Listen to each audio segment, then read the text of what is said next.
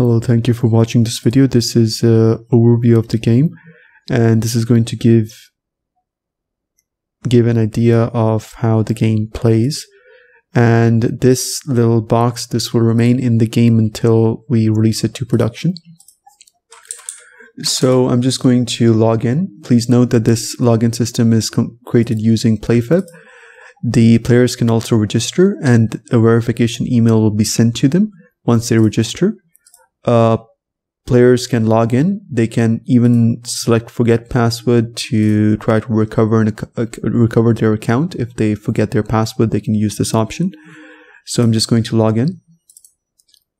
This game features a fully functional store, and if I load the store right now, you'll see that some of the items are unlocked.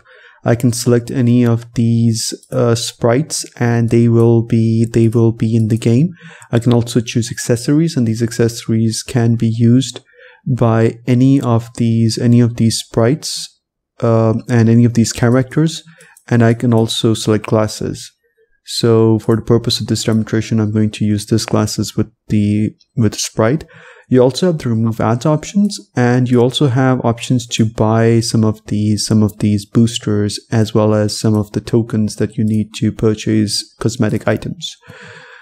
The player can move left and right. They can jump. They can also jump over enemies. In this game, the enemies cannot be destroyed. We will probably cover this when in later updates, when the game starts generating revenue. You can collect health and shield, and this health and shield will also be added to the player's inventory on the server, but only if certain conditions are met as described by the client, according to the client's requirements. And the player can collect tokens, and these tokens are also added into the inventory of the character on the server, on the Playfab server.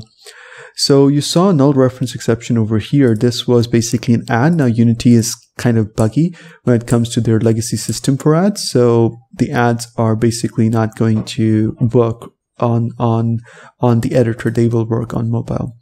In order to demonstrate that toggle controls, by the way, this game that uses both arrow controls as well as touch controls, but the touch controls will not really work on the editor. I'm using keyboard right now. They won't work on the editor. They work only on mobile.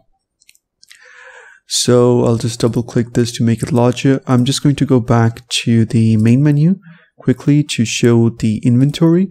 You can see that the inventory has shield 7 and health 9. So we'll just go ahead and go to new game, and we'll quickly go ahead and collect a health item. And we're just going to do that quickly so I can make you see. So I can yeah, so this has been collected. Now I'm just going to go back to the main menu, and you'll see over here that the health and the shield value changed as it was loaded on the server. So it's done immediately. So other than that, this game has 5 levels, and it continues to loop back to the first level. And every time the prestige level is increased, the player will get 1 more token. At the end of, I believe it was at the end of every level, they'll get 1 more token whenever they complete a level. Thank you.